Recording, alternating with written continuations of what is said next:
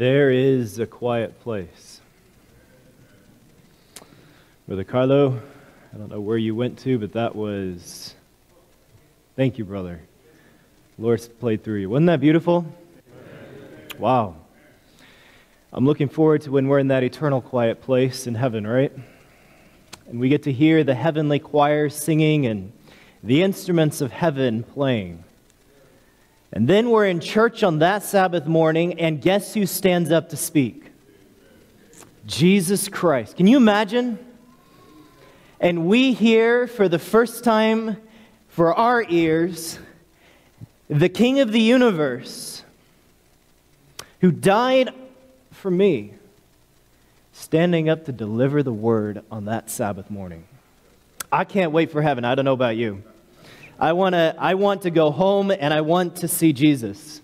And I can't wait to hear how he tells me the story of him saving me from my life of being completely destroyed. And he says, you know, Phil, you were headed down this direction, and I came and through the Holy Spirit and the angels. It was hard because you were really hard-headed, but I started turning you towards me. And then he tells me how he moved in my life and broke the sin out of me and transformed me. What an incredible testimony that's going to be. And it's not just going to be that here's that story. Every one of you here, by God's grace, is going to hear that story too. What do you say? Well, it's good to see you all here this morning. Happy Sabbath to each of you. I tell you, Lindsay and I have enjoyed thoroughly our first week here. It has been a full week of ministry that we've been watching this church do, and I praise God for an active church. What do you say?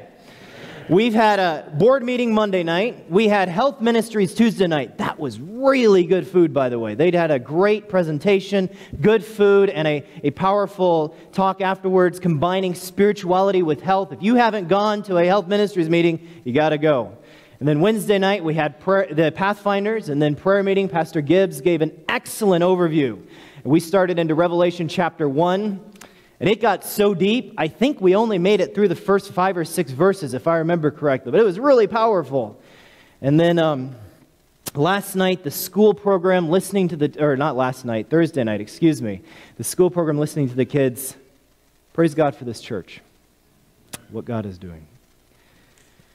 Well, our message this morning is going to be coming out of Exodus chapter 17. Before we pray, I'd like you to turn there with me, if you would, in your Bibles. Right there at the beginning, Exodus chapter 17. And we're going to be studying through this passage.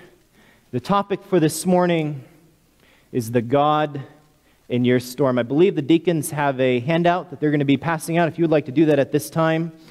And while they're passing that out, we'll have prayer, and then you all can begin passing it out. But thank you for being willing to do that. I appreciate your ministry in this church. Let's bow our heads for prayer as we begin.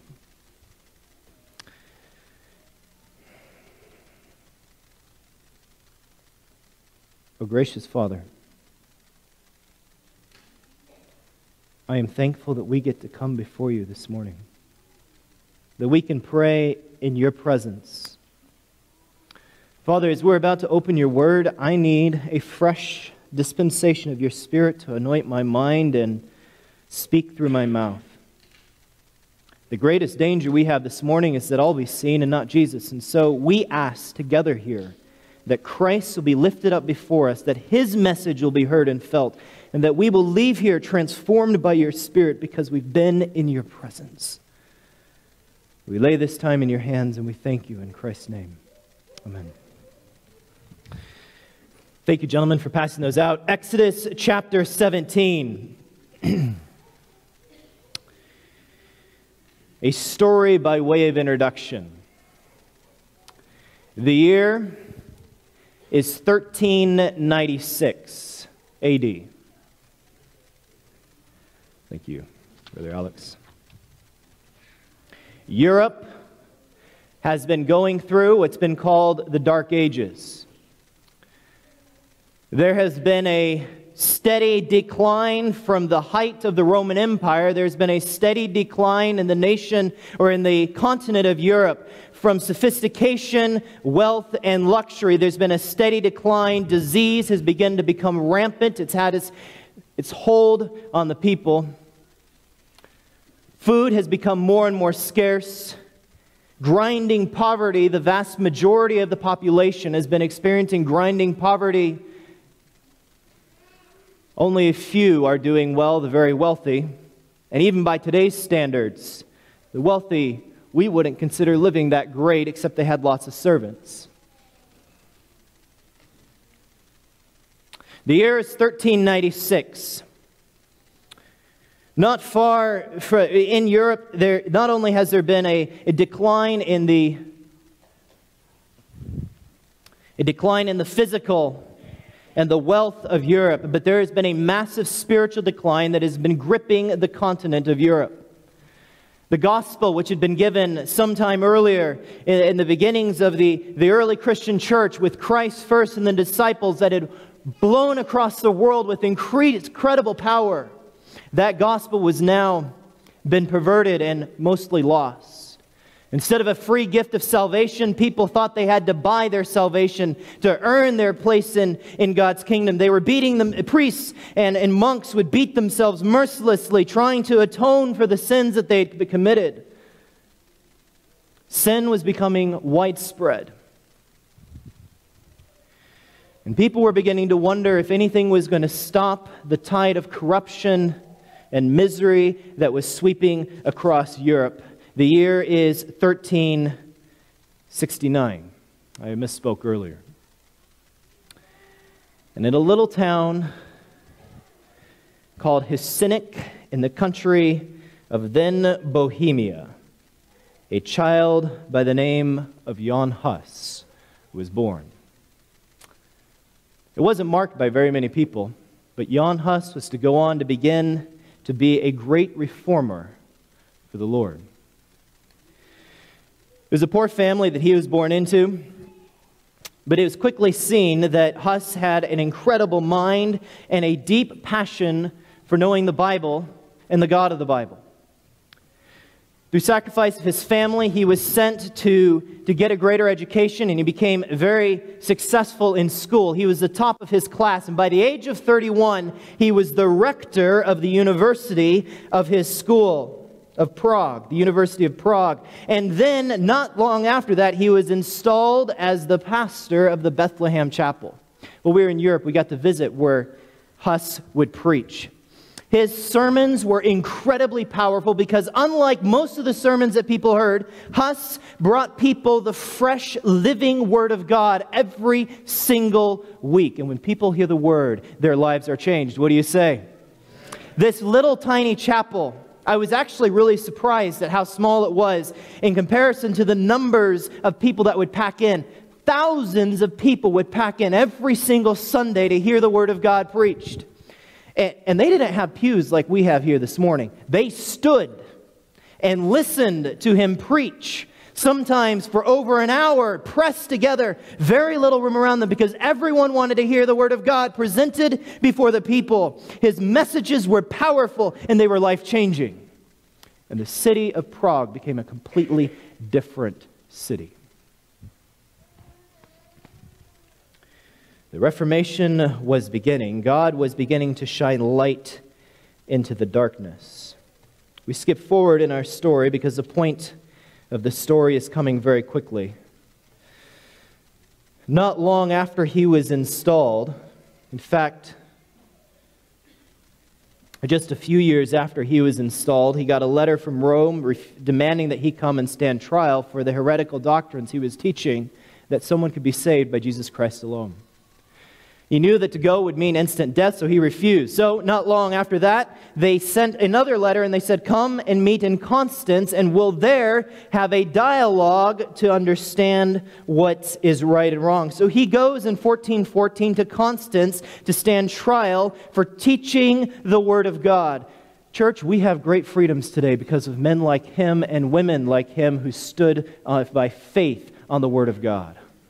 Praise God for the country we have today. He stands there. He goes there, and he had been promised a safe conduct. Emperor Charles had promised him that he would be able to be there safe. But not long after he got there,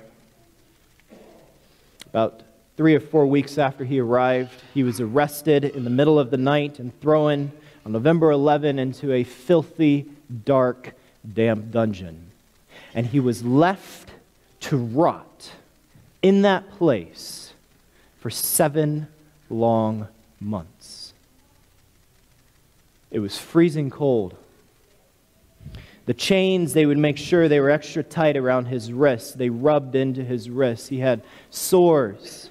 He became gaunt and emaciated. Finally, 7 months after he had been thrown into the dungeon against the promise of the same conduct that he had been given, they dragged him before the council. Picture the scene in your mind. Here's the king sitting on his throne. He's covered in the wealth and rank of his title. He's surrounded by the courtiers, and then around him are the lords and the other rulers in the kingdom. And shuffling in to the auditorium is Jan Hus. He's a skeleton. His hands and his feet are bound with shackles. He's shuffling because not only has he been starving, but he's sick and he's cold. He's a shell of the man that had walked in 7 months earlier. And he stands there before the council to make a defense for his faith. I want to pause our story and ask a question. On the one hand, you see Jan Hus. On the other, you see the wealth of the kingdom and of the church. And if you were to have dropped in without knowing any background and looked between these two men and were to have been asked the question, who is blessed in this room, who would you have said is blessed of God between these two people? Who would you have said, oh, well, that's the blessed person, and that person must be suffering under the curse of God? Who would you have said is the one that God is on their side? If I hadn't have given you the background, I'm guessing many of us would have said, well, it seems to be kind of obvious to my human eyes, not talking spiritually, but talking humanly. It appears that the king is the one who is blessed and God must be on his side. Are you with me? And the man standing here emaciated, cold, sick, dying, that must be the person that's God's not on his side.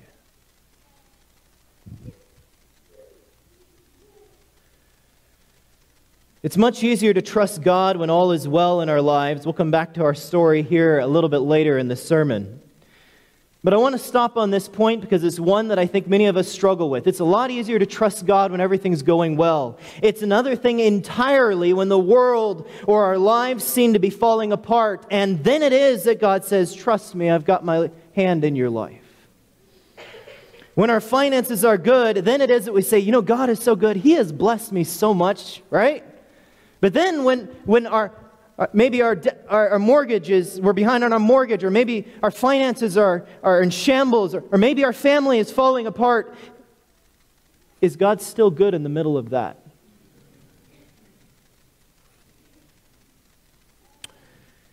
Is He your loving God, not only when you're healthy, but also when you're diagnosed with cancer and you've been given just months to live? Is He your loving God when you find out that there's a loved one that's passed away sooner than you expected? And anyone that we love, it's never time for them to go. Are you with me? Our story this morning is in Exodus chapter 17. A people that are facing a crisis that they don't know how to handle because God is not interacting in their lives in the way that they expected Him to interact. Let's start in verse 1.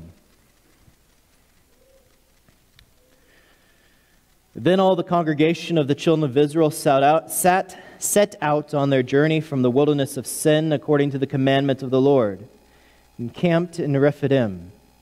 But there was no water for the people to drink. Now this is a problem. They're crossing a desert. If you don't have water, what ultimately happens to you? You'll what? You're going to die. You have to have water to be able to live.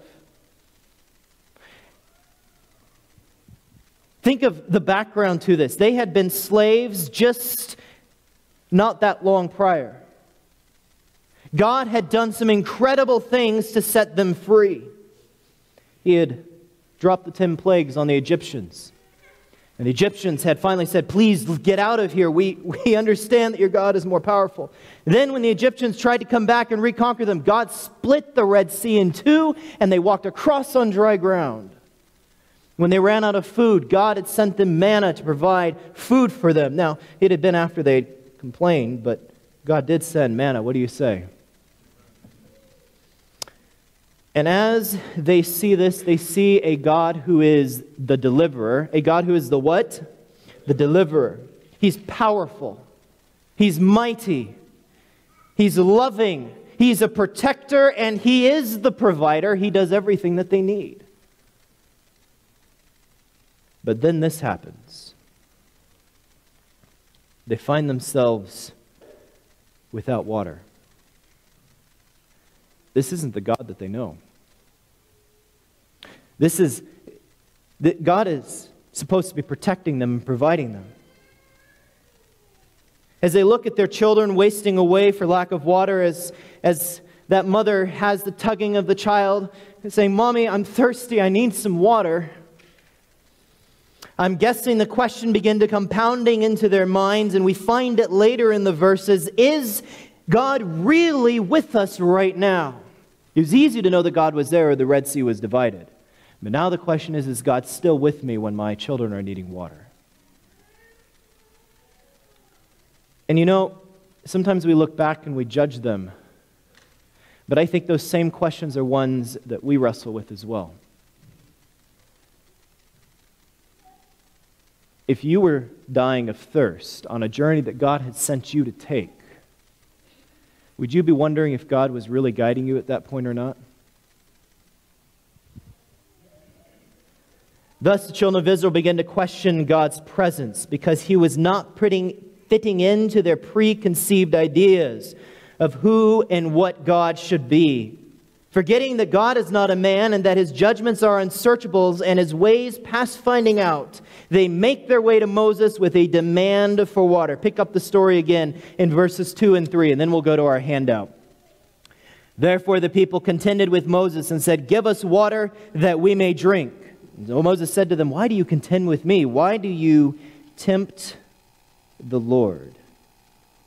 And the people thirsted there for water, and the people complained against Moses and said, Why is it that you've brought us up out of Egypt to kill us and our children and our livestock with thirst? Point number one, if you're pull out your handout, I want you to notice that point number one comes out of what we just read. You can fill in the blanks there. Hopefully, if you need a pen, someone beside you has one, or there's one in front of you in the pews. Point number one is this. We often struggle. We often what? Struggle to follow and trust God because He doesn't do what we expect Him to do. I'm going to read that again. We often struggle to follow and what's the word? Trust. Who? God. Because He doesn't do what we, what's the word?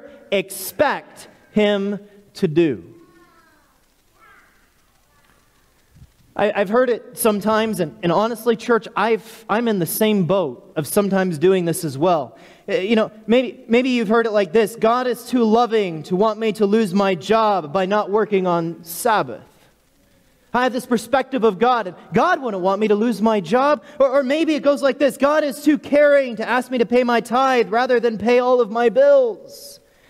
Instead of remembering that it's His money, and He's responsible for taking care of me, right? Or maybe someone says, God is too compassionate to want me to give up this treasured thing that I love. And so, I'm not going to give it up. And the crisis comes when the Word of God says one thing, and what we are experiencing, or what I want to do is something completely different. And then we have the crisis, because are we going to accept the God we've created in our mind, or are we going to accept the God as revealed in His Word? What do we want, church family? The Word. And then we have the choice.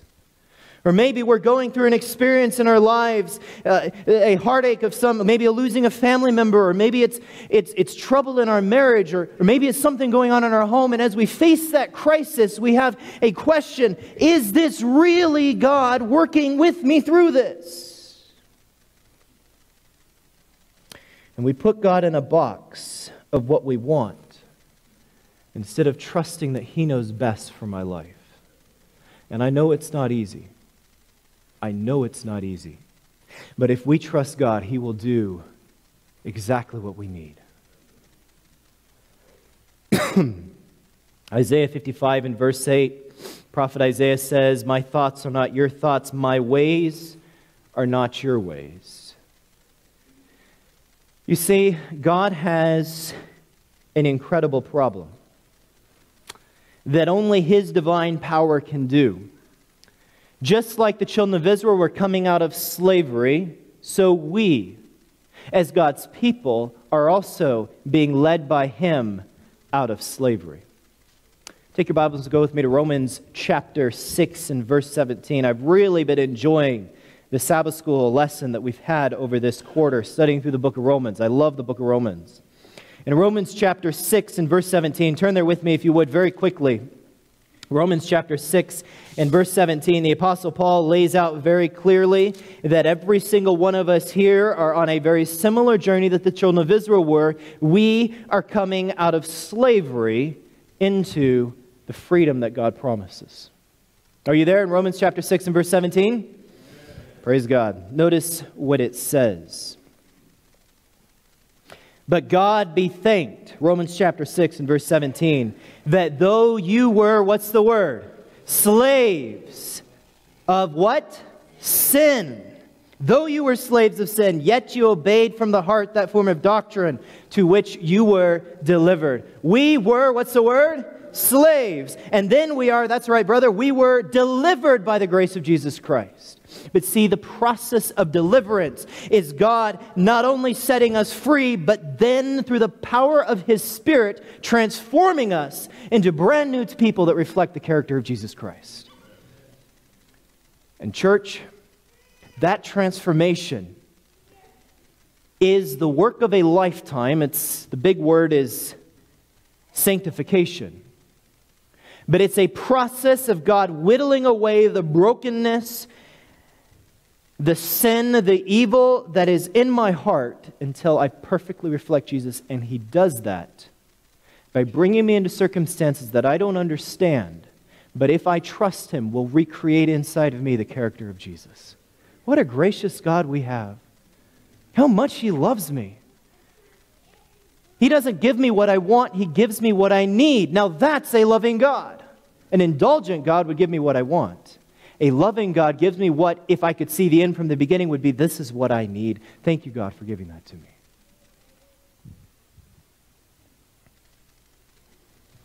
In fact, Christ, our example, went through this same thing. Go with me to Hebrews chapter 2 and verse 10. This verse is electrifying.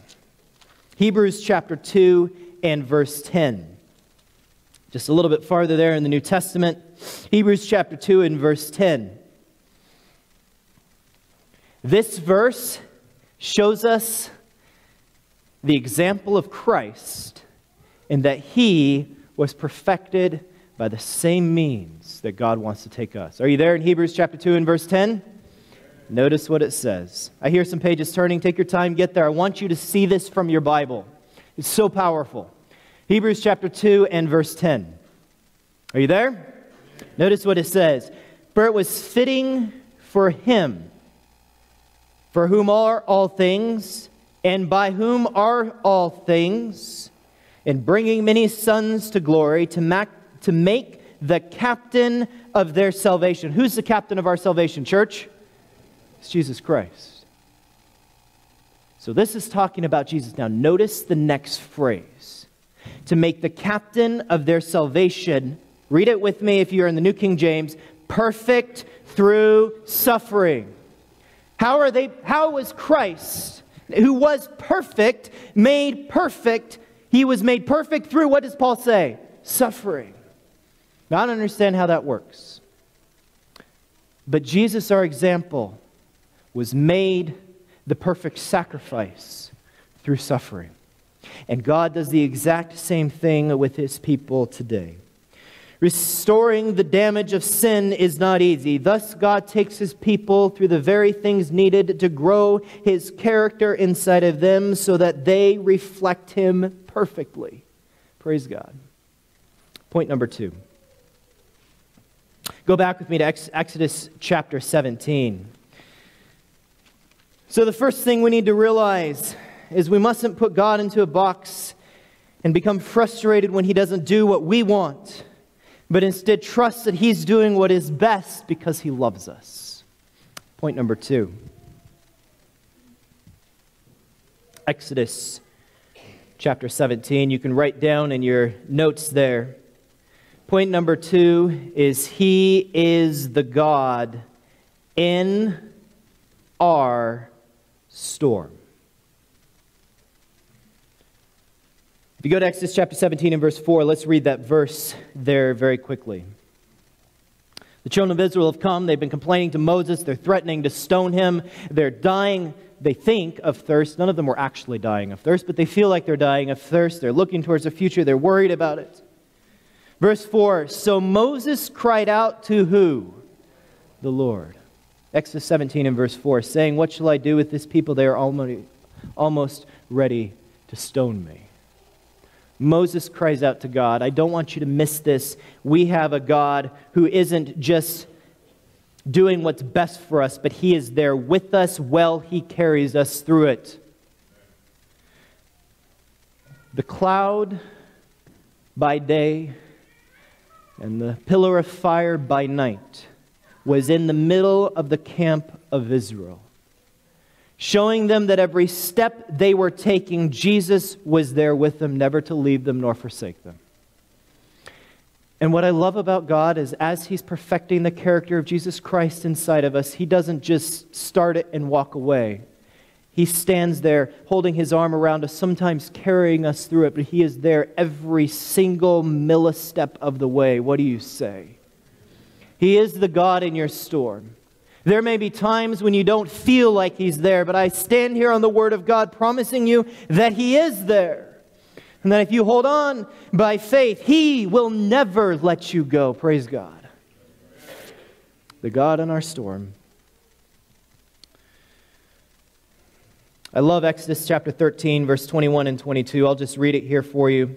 The Lord went before them by day in a pillar of cloud to lead the way, and by night in a pillar of fire to give them light, so as to go by day and night. He did not take away the pillar of cloud by day or the pillar of fire by night from before the people. Jesus was always with them. Just the same God who walked with the children of Israel was this also the God who stepped into the fiery furnace with Daniel and his friends. He is also the God who was with the disciples as they took the gospel to the world. And He is the God who promises this morning in Hebrews chapter 13 to never leave you nor forsake you. Praise God. He is our God. He will be with you. He was the God who was with His disciples in the storm, and He will be with you in the storm today. And so on the last point, as we come to the conclusion, point number 3. He is the God in our storm, point number 2. Point number 3, in your storm. And I should add, if you will trust Him, He creates something beautiful. In your storm, He creates something beautiful. We find this in verse 5 of Exodus chapter 17. Hopefully you're still there. Moses has cried out to God, and God comes back and responds to him. Notice verse 5. And the Lord said to Moses, go on before the people and take with you some of the elders of Israel. Also take in your hand your rod with which you struck the river, and go. Behold, I will stand before you there on the rock of Horeb, and you shall strike the rock. And what's the word? Water will come out of the rock, that the people may drink. God produced a miracle that was very rare. He produced a massive river in the middle of the camp.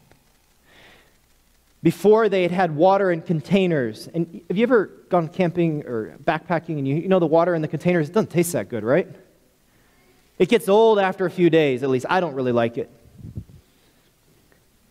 But when you have fresh water, you want to refill your containers, right? God brings something beautiful. Before, they were carrying their water. Now He gives them fresh water from heaven that I am guessing tastes better than any water you've ever had before. God gave them something beautiful. And in the middle of our trials, God wants to bring something beautiful from the destruction and the misery that Satan is trying to bring in. Satan means it for evil, but God means it for good. And in the middle of our trials, when we're struggling, if we trust Him, God will bring something incredible out of the pain. Praise God.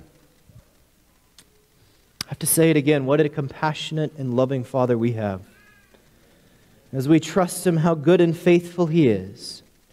How patient God is, even when the Israelites were complaining, even when they were questioning, even when they were threatening to stone His servant, He still worked on their behalf. Praise God. And the moment we choose to trust Him, He will create something beautiful. I can't create it beautiful, but Jesus can. Water from the rock. We don't have time this morning to go and study Romans chapter 5, verses 1 through 5, but I want to encourage you to write it down in your notes and go read it when you go home this afternoon. Romans chapter 5, verses 1 through 5. The Apostle Paul breaks down what happens through tribulation. And I'll just give it to you very briefly. He says, tribulation produces patience, and patience produces character, and character produces hope that will not disappoint. God sends trials into our lives to produce the character of Jesus Christ so that we will have the hope of eternal life made a reality inside of us, and we can go home and spend eternity with Him. God wants to spend eternity with His people, and He will do whatever it takes to make sure we can go home. Praise God. And now we return to Prague. We left the scene with the king and the courtiers on one side and Jan Hus on the other. Wealth, health, and luxury, misery, imprisonment, and a martyr's grave. But our eyes have been opened, because now we can see that though there was apparent success over here, there is a retinue of angels and even Jesus Christ Himself standing here with Jan Hus, encouraging him, supporting him, and bringing something beautiful out of what he's going through. Let me tell you what beautiful thing came from it. Jan Hus was condemned to die. He's taken to the stake. He's tied to the stake. The wood is piled around him, and the flames are lit. As they lick up around his body, he begins to sing until finally the flames silence the singing of that godly man, and all that's left is ashes. The people that have killed him, murdered him, scoop up the ashes and they dump them in a river. Those ashes are carried by the river around the world because it empties into the ocean. Jan Hus's death and his dear friend Jerome started the beginnings of a revolution that swept across Europe. People began to realize that something was wrong, and they began to clamor to get access to the Word of God. And from his death and many others, the freedoms we enjoy today find their root. And someday in heaven, when Jan Hus is greeted by Christ at the heavenly gates, I want to be there and watch that reunion. Because I can imagine Hus saying, Christ, I know you had a reason I don't understand, but what happened after my death? And Christ begins to trace the millions of people that are in heaven because he was faithful when everything seemed against him. And he's going to step back and say, God, this is so beautiful. I can't believe you entrusted me with this. I don't know what you're facing today. I don't know what heartache you have this morning, what challenge you may be facing, or you're going to face this week. But I know that God, if you trust him, will bring something beyond your wildest dreams, something beautiful from it.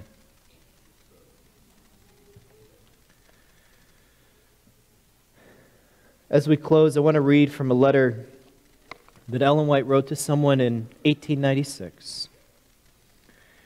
She says, the Lord permits great trials to come upon his loved ones. He tries them as gold. Now is your opportunity to show that you trust in the Redeemer. Even though in the crucible of affliction, be cheerful, and let your cheerfulness be seen in your countenance, because you have Jesus by your side to watch with you. You may converse with Jesus. You may say, the Lord is my helper. I shall not be moved. If you want to join me in saying, Lord, whatever trials I may be in, I will choose, however hard it is, to trust you. Would you stand with me as we pray? You're saying, Lord, I'm trusting you in this trial. Stand as we pray. Praise God.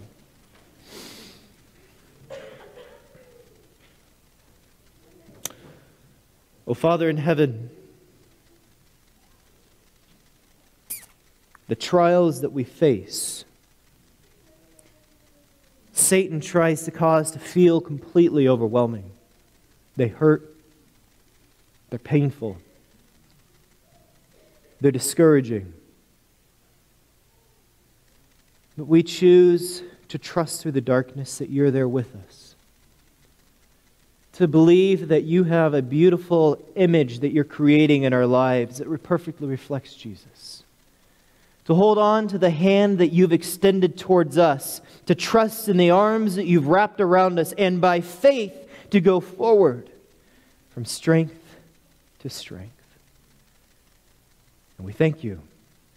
In Christ's name we pray. Amen.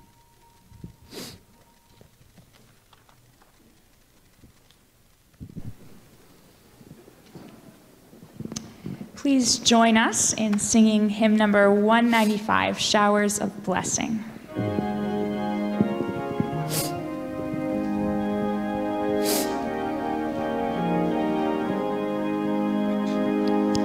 There shall be showers of blessing.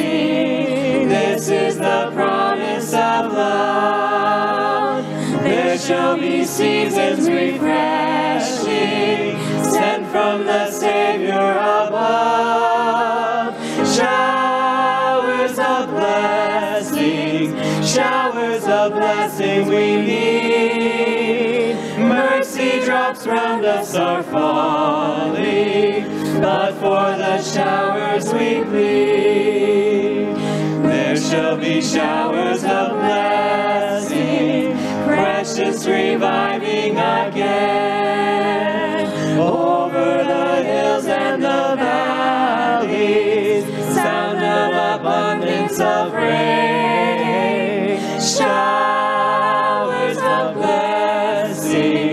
Showers of blessing we need. Mercy drops drops round us are falling, but for the showers we plead. There shall be showers of blessing, send them upon us, O Lord. Grant to us now a refreshing, come and now honor thy word. Showers of blessing, showers of blessing we need. Mercy drops round us are falling, but for the showers we plead. There shall be showers of blessing, oh, that today they might fall. Now as to God we're confessing, now as on Jesus we call. Showers of blessings, showers of blessing we need. Mercy drops round us are falling, but for the showers we plead.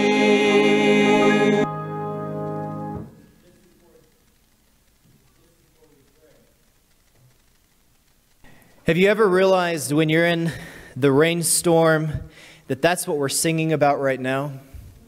I was hiking once, a 2-week backpacking trip. It rained, it downpoured every single day. It was miserable.